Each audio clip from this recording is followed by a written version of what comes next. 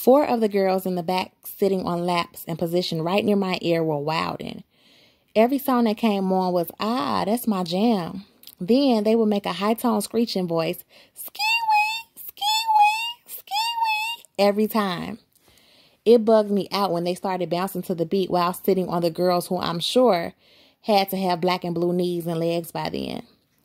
We invaded this private first-class neighborhood like an infection. GS's mansion was accentuated by an array of colored lights, which lit it up like the Walt Disney's palace.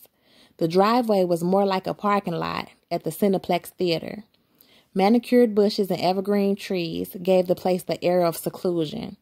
Inside, there were more rooms than you'd care to count, 3 floors with steps leading to the west wing and the north and south side of the house.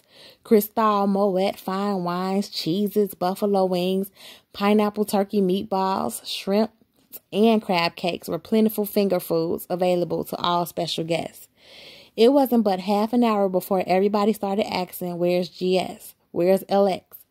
Where's this celebrity or that celebrity?" After a while, I started getting vexed with security because I wasn't sure if they just wanted to keep all the women for themselves.